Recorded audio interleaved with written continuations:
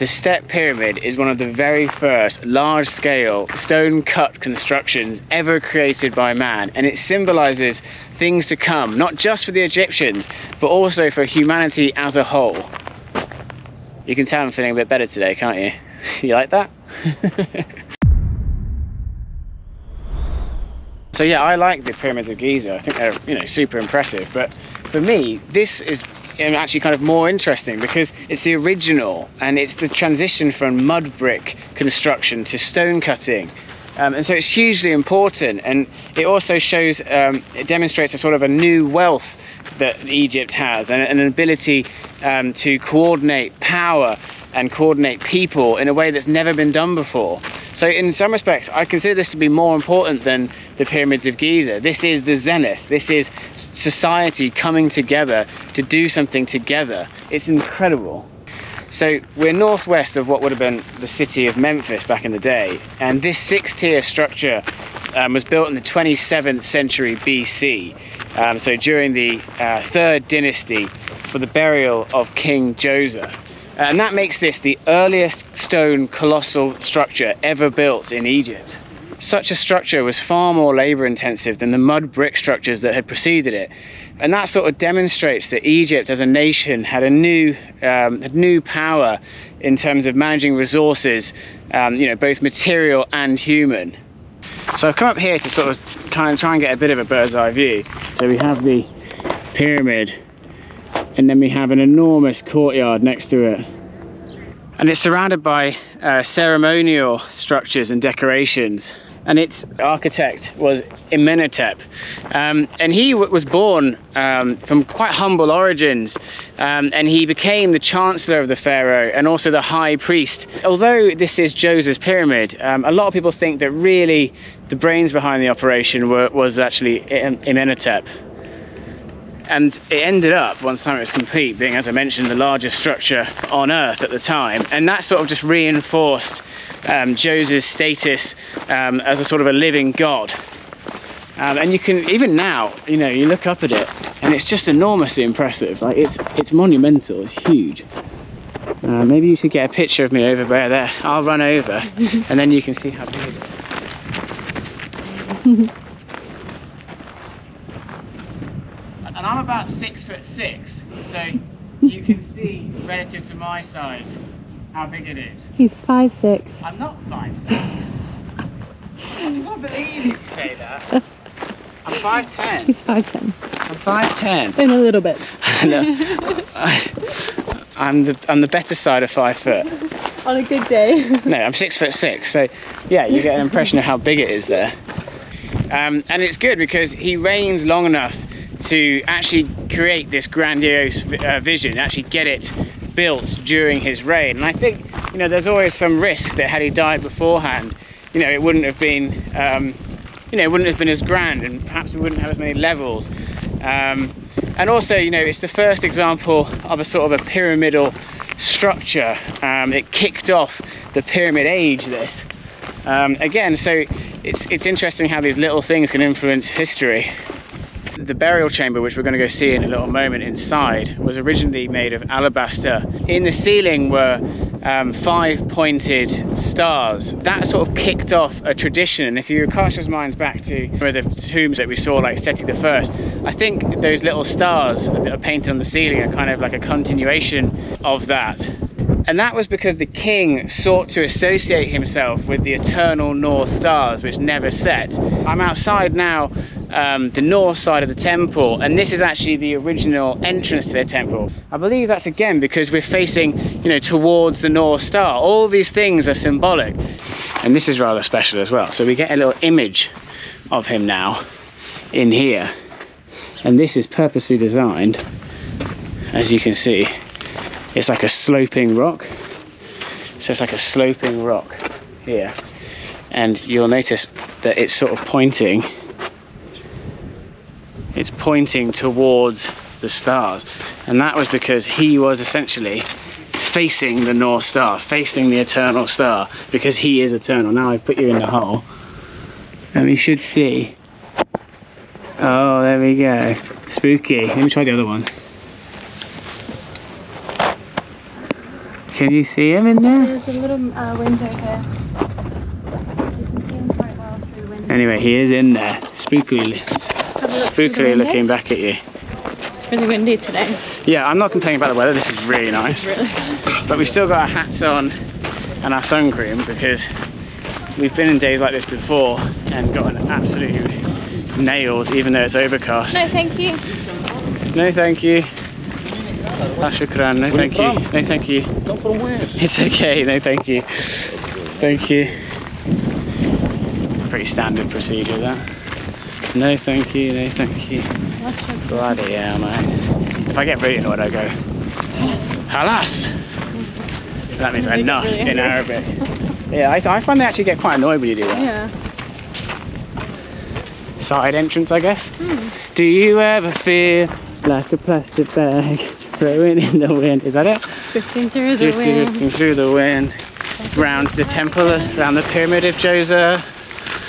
All the time. I don't know. Is that like a gun shop? Oh, yeah. All the time. I'm getting stuff in my eyes now. Ooh. Is there a sandstorm coming? I don't know. It's getting misty.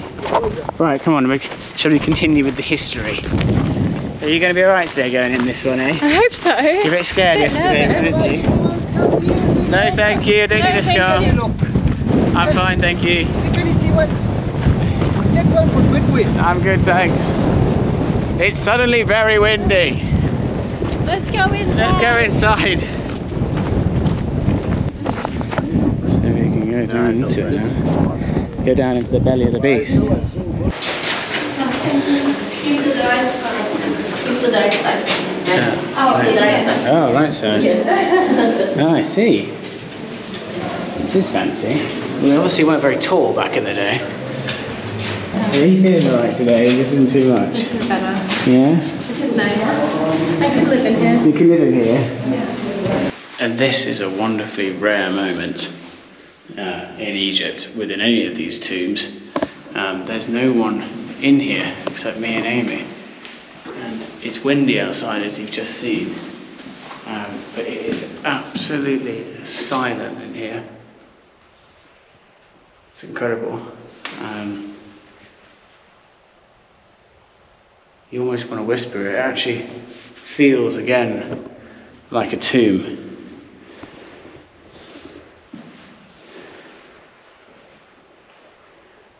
And one thing that's awesome about this place as well is that there are a labyrinth of passages underneath it, 6 kilometers of passages. I don't think any of them are open to the public, but it really just teases you because you can see entrances to them, one there, one there, one there, all below this central shaft. And you may be wondering, like, what were these shafts for? Well, this central shaft, which is 7 meters by 28 meters, so it's 28 meters down on all these passageways, etc., were room for the burial of family members of the king, but also for storage of goods and offerings. And the sides of the underground passages are limestone, inlaid with blue faiences of tiles, and they were to replicate reed matting. And the idea was that these were sort of palace facades. This was his palace after he was dead.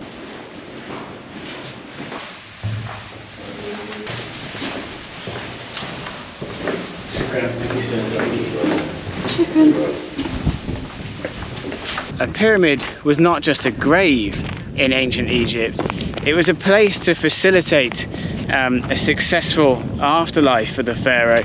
And so that's why it's such a complex structure with all these different chambers, and that's why its structure below mimics the structure of the royal palace, and also why you'll see on the reliefs on the walls you know, symbols of rituals that he would have carried out during his living life. It's all part of this idea that death isn't final, but death is part of the next journey for the pharaoh.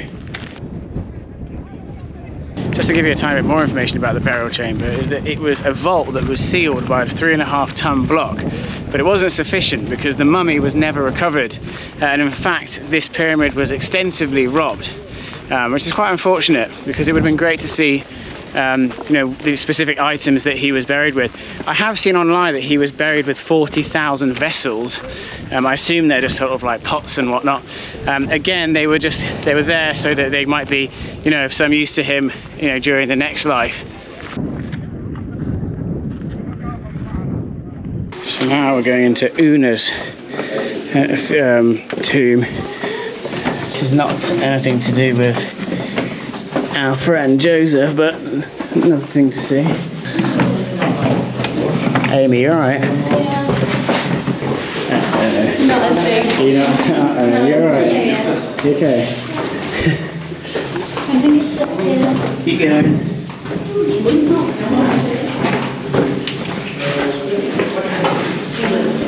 I love that it's just basically a pile of rocks outside. Look at that. It's got the stones as well. Did I tell you it's the oldest form of writing? In up here, this is hieroglyphic. No here. This is original. This is original. Up here, this is stars. I'm going to look here with the sarcophage. You can touch your head.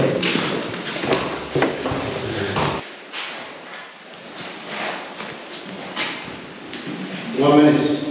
With me. 1 minute. Come here.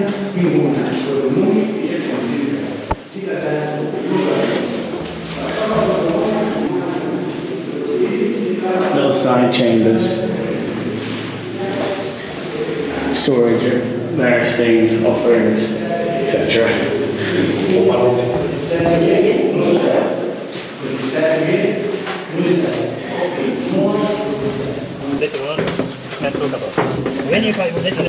I got told off by Amy.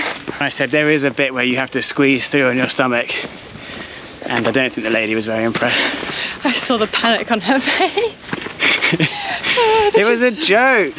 I don't think. Okay, well, let's get back to Djoser, and I'll stop trying to kill tourists. It is quite amazing that it's literally just a pile of rocks and we were just underneath all that. You wouldn't think there's a chamber in there. It just looks like a bit of old dusty rocks, doesn't it? Wonder how many tombs we walked past in Jordan that like that. So Djoser's pyramid complex is surrounded by a trench dug into the underlying rock, and it's 750 meters long, and I believe it's where they quarried the rock for the pyramid. So I'm trying to find it. You'd think it would be hard to miss. When they first started with this stonework, remember it's the first time they'd used limestone, you can see the way that they made it into these bunches. Well, this is actually meant to represent reeds. The royal palace would have been constructed out of, it would have had columns of these reeds kind of bunched together, and so when they were coming up with the design for this thing, they kind of mimicked the construction processes that you would use for wood. That makes sense? I think I was a bit confused, but you get the idea. This is the only one I'm aware of, but there are multiple examples of this across the complex, where you can sort of see these kind of wood-like elements. This gentleman's very kindly offered to help us. He's saying there's 20 tombs here. We've only seen 2 of them. He's like, you've got the ticket, see all the tombs. Why haven't you seen all the tombs? We were like, we do. This is the King of Djoser. You have 60 mastaba. Yeah, but this one we know very well. You know this one. You have all age 110 pyramids. Yeah. This is first one. Yes. Yeah. We got that bit. He's also said the trench is closed. Yeah, the trench is closed, unfortunately. It's amazing. He says there's like 20 tombs here, and we're like, where's the trench? He's like, the trench? I'm like, yeah, I want to see the trench. This is the King of Nas. You have 3 children, 2 boys, 1 girl. You already see that? No. Careful. Whoa. You see this 30 meter deep. You see big sarcophage inside. This is for the mummy for the wife for the King of Onas. Yeah. This is granite. Granite, yeah. You can feed the boat for the Luxor from Aswan. Yeah. The boat from Saqqara from. We went to Aswan. Yeah. The same as the small pyramid. Yeah, in, so that's come from Giza. Aswan. I'm loving this. This is like rapid tour. I should take a few tips off this guy. 3 children. Strong rock. 3 children. Red rock. Wife. I don't do questions. And there you can see the bent pyramid right in the distance. Feels like we're getting exclusive access here, but I think people just don't know this is around the corner. See from here. Yeah. Ah, all the Maya. Haram head. Yeah, keep going.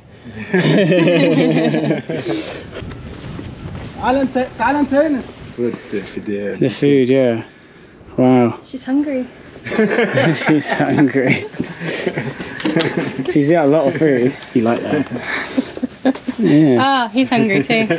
Okay, Amy. What's this? Beautiful color inside. Oh, really? Beautiful. Exclusive tour. Thank you, sir. Don't close it.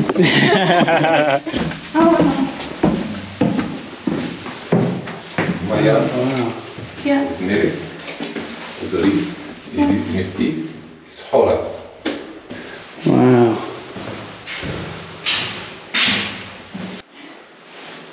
There's a lot of belugas in here. Wow. It's amazing. I'm experiencing what everyone else experiences when they go to Egypt now, but I have no idea what I'm looking at. So this is not a pharaoh. Interesting. Yeah, this is not pharaoh. This is an important person. And here again we have the... What was it again, the plant that these are from? Papyrus, that's it.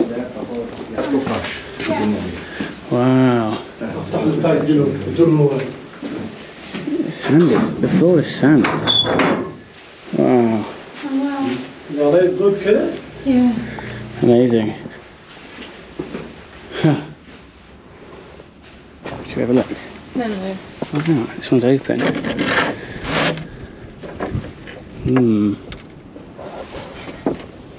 I was expecting something to jump out.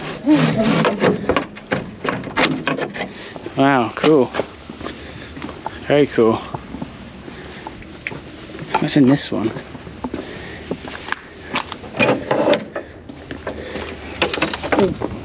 Is it heavy? Help me.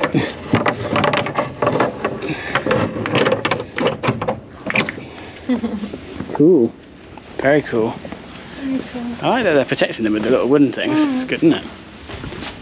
This is awesome though. Taxi driver just warned us about a sandstorm. That's why this is for the boat. Ah! Oh, that's what you're talking Yeah, about. yesterday, same at Giza. Yes. Ah, so that's for the boat. And there are also 3 boats, and one of them that was found buried around here, called the Khufu ship, is actually in remarkable condition. This is oryx. This is springbok. This is some kind of goat, I think. And then this is the wolf capturing him. It's interesting because you can see that they're African animals, can't you? And there's a hare up here as well. I don't know what this thing is. It's a kangaroo, mate. Gonna put the lights on in the tomb. And this is original.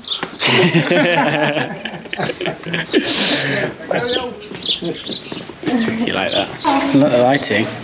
Oh wow, that is amazing.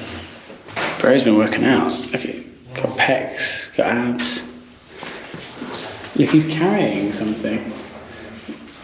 Is that like carrying the king, maybe? I can't believe how intricate his belts are. Yeah. I can't believe how intricate the belts are and stuff. Do you reckon this is all original paintwork? Wow.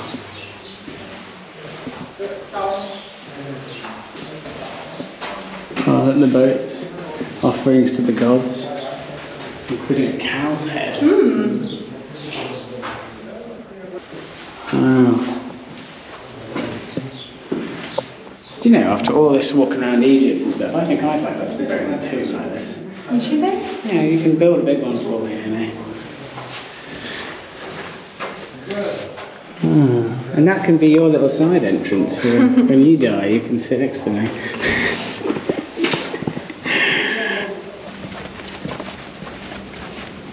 Temple of Mehu.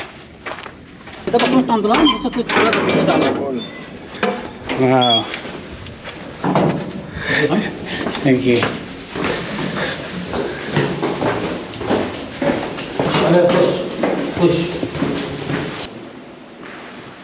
There's just so many of these tombs, just everywhere. Egypt's just full of them. Each of them has its own brilliance. I mean, this one, look at this. You can see the boats here in such fine detail. Just gives you such a glimpse into what their lives were like and how they operated.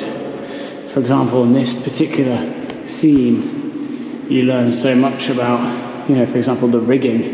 If someone wanted to learn about how they actually sailed these boats, you can see the actual ropes and the structure of the frame. So each of them has its own marvels. And a skylight. This one has a skylight. Is there more? There's more. There's more. It is amazing, like, exploring these tombs. You know, especially when you get these little moments where it's no one around. You just get a moment to look at these scenes closely, and you see the movement in a calf, or, you know, the tilt of a head. Suddenly, you see so much movement in them, and they become alive. You wouldn't think that something that's 5,000 years old could be so preserved, that you would be able to walk up to a wall and see the tiny scratches on a piece of rope. You see what I'm saying? Or like each piece of hair.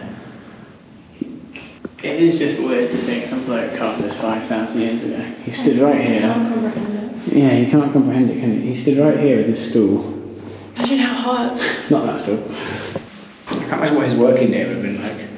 Comes here, does some carving, goes there, has bread and beer. Weird. It's a nice, I love this one. It's a fishing scene. Look at all the fish. Sea was abundant. Each one of the, yeah, it was abundant. I doubt it was that abundant. What is that? Is that a I think crocodile? that's the lotus in the water. Hippo. Is that the same? No, Crocodile. different. I guess a crocodile in a hippo's mouth. Look at that. Look at all. These guys are starving the hippos. Yeah. What is this? That's a catfish, I think. It is amazing, isn't it? Look at this. It's kind He's trying to run. He's walking him. Oh, wow. Monkey in the cow. Why is he naked? You're wearing it the wrong way, mate. You're wearing it the wrong way around, mate. Egypt, old pharaoh tomb, amazing. Pretty much.